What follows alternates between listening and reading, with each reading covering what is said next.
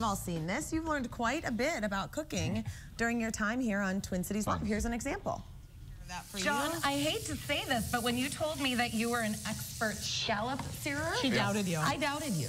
I did, because I thought that your skills mostly lied within the grilled cheese arena. Well, I am really good at the grilled cheese. And I got to credit my BFF over here because I called her at the grocery store one day and said, how do you make grilled cheese? Because I want to buy stuff for grilled cheese. That is a true story. And I said, really? And then I told him how to make grilled cheese. What did you start with? Did you say bread?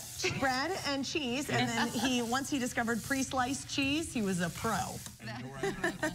And I make amazing grilled cheese. Yes, you did master the grilled cheese. So since you've done that, it's time to work on its classic companion, tomato soup. And that lady you saw there happens to make, in my humble opinion, the best tomato soup in town. She's the owner of Kafe 421, Antigoni Sander McCloud is here to teach us how to do it. Hi, Tig. Nice to see you. See you too. Hello. I always say this. Your tomato soup is so good. You've actually sent me this recipe before. Yes. Because I have gone to Kafe 421. I get it. I love it, John. And you love tomato soup. I really do. So let's get to making it. Let's get cracking. What are we doing? So we've started really simply. We've got onions and shallots and some butter and olive oil in the pan. And last but not least, we're adding some garlic. See the combination, onions and shallots, butter and olive oil. Yes, please. Stir I've learned away. a lot in the kitchen.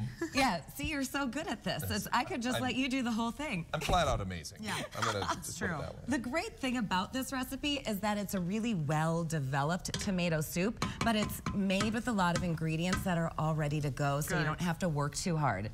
Yes, we have diced tomatoes. Do those go in? Go ahead and dump them in. Good. I assumed at some point they did. They were, yep. She stands back. Yeah, because this splashes a little. So you guys are wise with the apron. Do 2/3 of that tomato juice. 2/3? And I'll stir it and turn the heat up a little bit. So you do have like several different kinds of tomatoes going on here. Yeah, and there's no broth to speak of, though. So there's no stock or water or anything like that. It's tomato upon tomato upon tomato. Wow, what's the other one? And then this is pureed tomatoes. So you can either buy the whole thing. You can get a jar of diced tomatoes. This is why I wear aprons. And I did not. Turf, Elizabeth. But I wore gray. I don't know how much you've been around the kitchen, but got to expect a little casualty here and there. I've been in the kitchen. You can dump that in. That's a little white wine. Don't put the cream in quite yet. Okay. That's going to go in towards the end. What about the basil? And the dried basil. So this has 2 levels of basil as well. Go ahead and just generously pour some in there. Beautiful. Good. So dried basil is going to give you a more concentrated basil punch. Yep. And then at the end, go ahead. Yeah.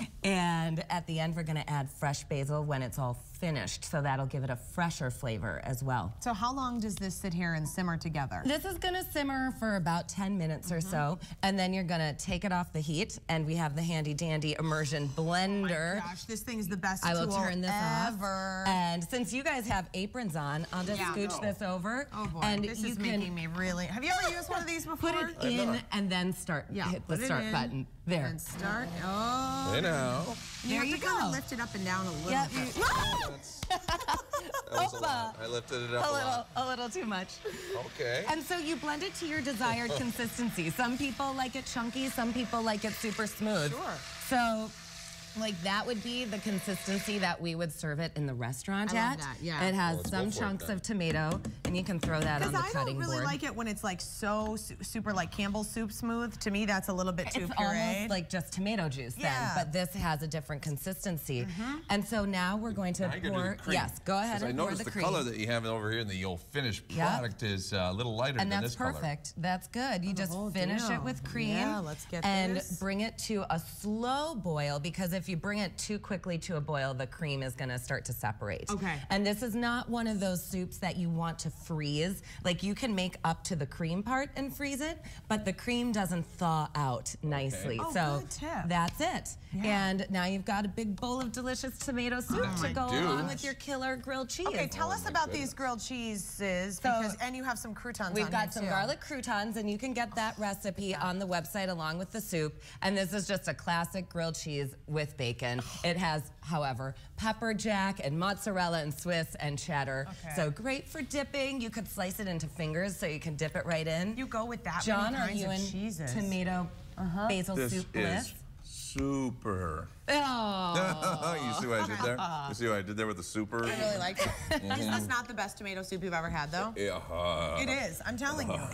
Well, Then again, I have only had the Campbell's variety, or maybe best yet variety. I have to interrupt you for a second because I have a gift for John on this, our last segment together. This is great. That whole thing of soup? The whole thing of soup, I hope you can take it to Kansas City. I'm a little nervous that you might not cook after you leave all of us. So I have a gift for you so that you remember all of your dear friend chefs back at TCL. I think she called you a dummy. I just did 5 years on television making food almost every day with some of the greatest chefs you could find.